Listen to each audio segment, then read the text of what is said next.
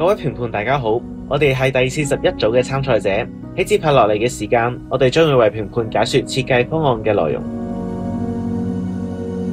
我哋設計方案嘅選址位於油塘灣附近，面積大約24000平方米，依家係片荒廢嘅土地，而未來將被納入油塘灣綜合發展區嘅規劃範圍，現設大量私人屋苑。選址位於油塘區，附近主要為住宅區同埋工業區，除咗商場之外已經冇其他可以凝聚附近市民嘅公共空間。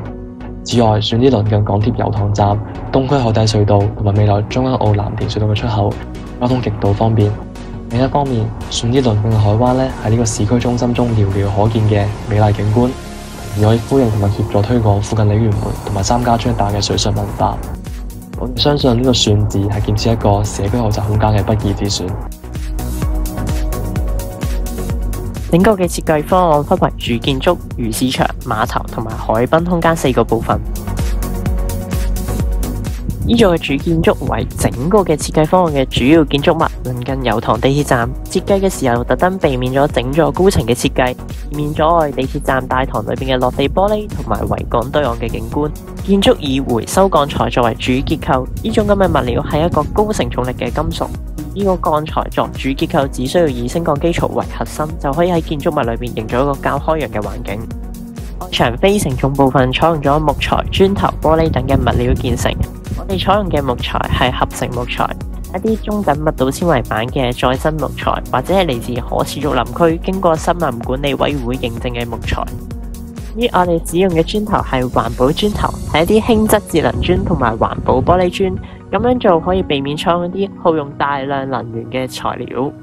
與此同時，建築亦都加上各種嘅綠化同埋無障礙設施，以回應可持續發展同埋社區共融等嘅挑戰。主建築分為3個部分，包括係公寓、工作室同埋特色市集。主建築嘅第一部分係特色市集。特色市集係一座一層嘅建築，被落地玻璃包圍，並且設有一層嘅地庫同一粒平台，中間設有鵝蛋形嘅玻璃天幕。磚頭地面同埋其2層，參考咗九龍灣寧夏天地，外用咗空氣淨化太陽能玻璃天幕，並且用咗替化鎘納米薄膜光伏技術，轉化太陽能為電能。另外，兩支碘納米塗層能夠分間微細嘅懸浮粒子同揮發性有機化合物，保持玻璃表面嘅清潔，減低維修費用。特色市集參考咗英國倫敦肯頓市集 （Camden Town Market） 現成。可以俾任何人，包括已經喺嗰個區住咗好耐嘅長者同埋移民，或者擁有創新主義嘅年輕人，開設攤檔買賣手作、手工藝食品、嘅平民購物，或者係民間收藏等嘅特色小品。特色市集嘅攤檔租用方式可以參考之後解說嘅公寓。特色市集既可以鼓勵各年齡層之間嘅溝通同凝聚，又可以促進知識同創意嘅交流，並且喺社區入邊推廣歷史同文化嘅認識。主建築嘅第2部分係公寓，提供單位出租作住宅用途。公寓係一座7層高嘅建築，建基於市集平台上面。西面外牆係玻璃幕牆，能夠飽覽設計裏邊其餘建築同埋油塘灣嘅海景。我哋採用雙層鋼化高性能太陽輻射玻璃，可以減少建築物吸熱，減少室內冷氣系統嘅能量消耗，而光線仍然能夠穿透玻璃，保持室內嘅自然採光。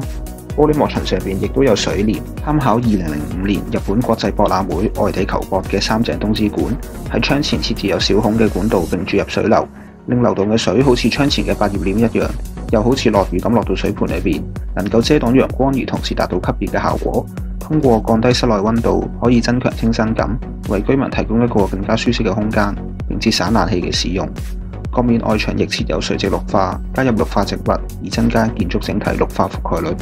公寓嘅底層係大堂公共空間，對上嘅每一層都設有公寓單位同埋小公共空間。公共空間設有梳化、桌椅、小書櫃同埋綠化植物等等嘅設備，而天台則設有一個天台酒吧，呢啲都可以容許租戶舉行唔同嘅交流同埋聯誼活動。參考灣仔南屋嘅好鄰居計劃，單位設有特殊租住方式，租金便宜。不過租戶要成為好鄰居，有別於一般業主同埋租戶之間嘅關係，居民將會共同營造社區、服務社區，互相分享生活經驗同埋技能，實踐共同居住、共同承擔、共同學習嘅目標。好鄰居嘅例子包括喺公寓嘅公共空間或者天台舉行電影或者故事分享會、節日派對，促進租戶之間嘅溝通同埋交流；喺特色市集擺設攤檔，售賣特色小品。以同樣條件租用工作室、開設小店或者舉辦工作坊，參與海濱開放空間嘅藝術創作，營造文化創意氛圍，推廣藝術發展，帶領出海導賞團，促進歷史同埋文化交流，到附近嘅公屋探訪同埋服務獨居老人。公寓能夠營造融洽和諧嘅鄰舍氣氛，促進人與人之間嘅學習交流，凝聚社區居民。建築嘅最尾一 part 為工作室，提供單位出租作為小店同埋工作室嘅用途，可以俾公眾自由進出。租用方式同公寓一樣，低層可以開啲咖啡、茶室同埋食肆，推廣植物同埋手作，亦都可以開貼書室同埋標書活動，俾顧客一邊享用美食，一邊欣賞文學作品，陶冶性情。高層就係開啲工作室，舉辦定期工作坊同埋展覽，開設各種教學班，以推廣手作同埋藝術品。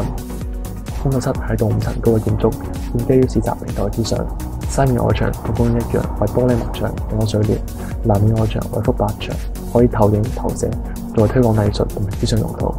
各面外牆都有呢個垂直綠化，加入呢個綠化嘅植物，以增加建築嘅整體綠化覆蓋率。工作室嘅底部為大堂公共空間，其上每一層都係呢個小型公共空間。公共空間有梳化、台凳、小書櫃同埋植物等設備。天台就有呢個臨時嘅帳篷同埋展覽區，可以根據唔同嘅主題同埋季節舉辦相呼應嘅展覽。工作室有助加速城市生活步伐，注入活力，並提供一個打破傳統課室嘅跨代跨學科嘅學習體驗，帶嚟長遠嘅效益。魚市場係整個設計方案裏邊嘅第2座建築物，鄰近海邊。魚市場同主建築一樣，以回收鋼材作為主結構，外牆採用咗木材、磚頭、玻璃等嘅物料建成，而且加上咗各項嘅綠化同埋無障礙設施，以回應可持續發展同埋社區共融等嘅挑戰。建築分為2個部分，一個係魚市場建築，以及鄰近設有一個海上用餐區。魚市場建築係2層高架，外牆設有一條大型魚脊作為魚市場嘅標誌。魚身係升降機槽，魚鰭設置咗太陽能光伏發電板，而魚頭就會噴出水柱，就好似水簾一樣，有助遮擋陽光同埋降低室內溫度，營造清新嘅環境。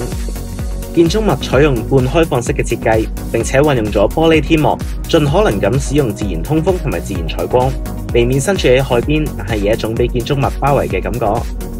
魚市場嘅地下層售賣新鮮食品，而1樓就售賣急凍同埋冰鮮食品。咁樣安排嘅原因係因為建築物嘅自然通風可以有效地消除海鮮嘅腥臭味。市場入邊設有抽風機，將腥臭味抽上建築物頂部，並且喺側邊嘅空位散出建築物之外。一方面可以喺密閉建築入邊提供足夠嘅空間俾腥臭味消散，另一方面亦都可以避免為咗開放建築物嘅頂部俾味道消散，而被迫建築物成為開放式嘅設計，喺炎熱天氣或者雨天時帶嚟不便。另一方面，地面層亦都設有大型魚缸，俾食客近距離接觸海洋生物，進一步打破海洋同埋陸地之間嘅隔膜。魚市場嘅形式並唔係我哋一般認識嘅西貢、香港仔或者鯉魚門海鮮市場，而係參考咗澳洲悉尼魚市場嘅形式，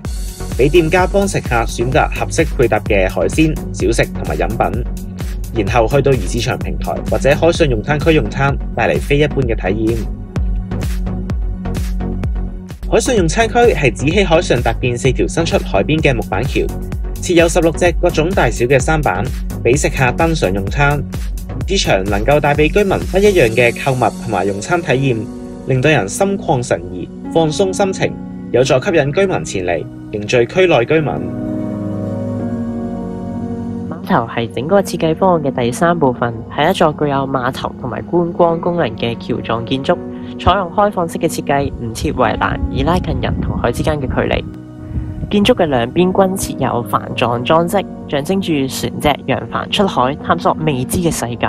並善用海邊嘅陽光。喺啲帆狀嘅裝飾上裝上太陽能光伏發電板發電，地板由木板同埋玻璃小孔建成。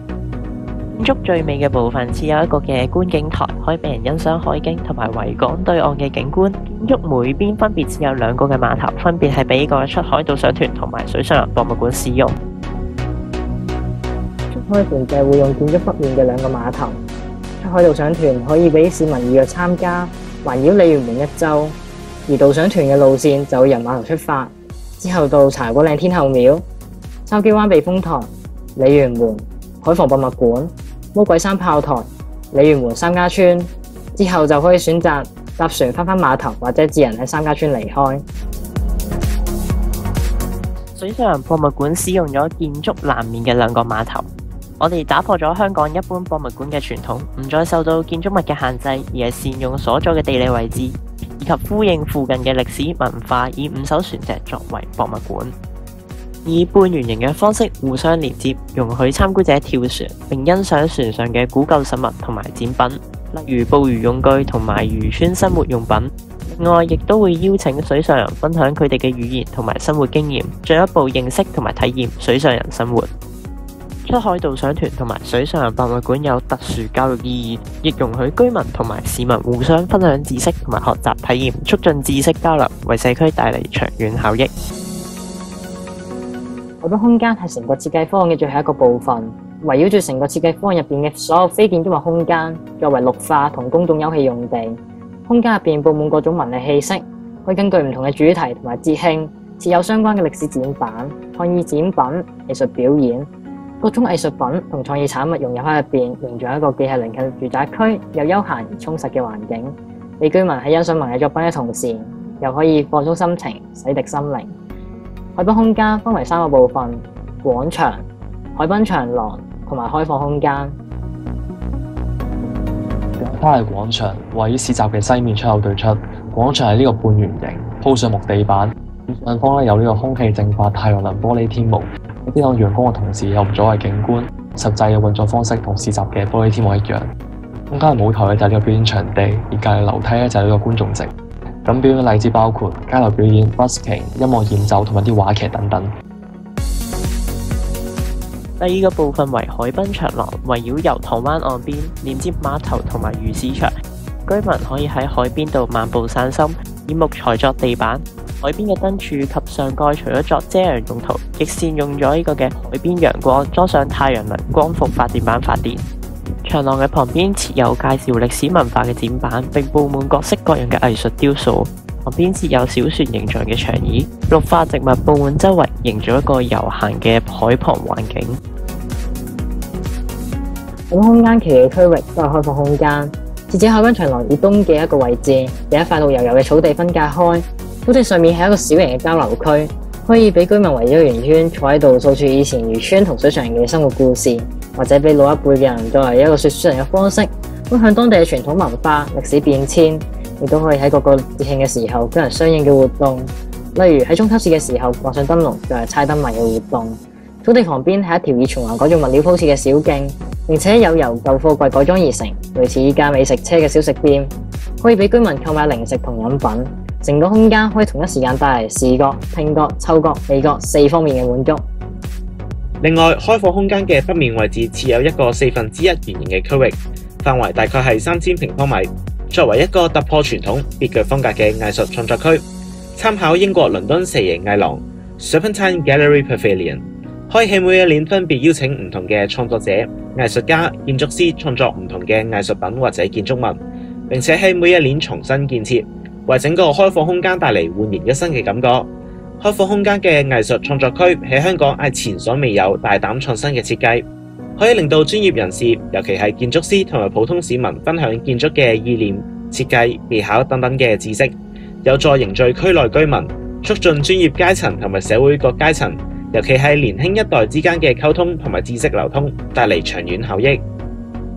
海濱空間除咗作為一個鄰近住宅區而別具風格嘅綠化同埋休憩空間之外，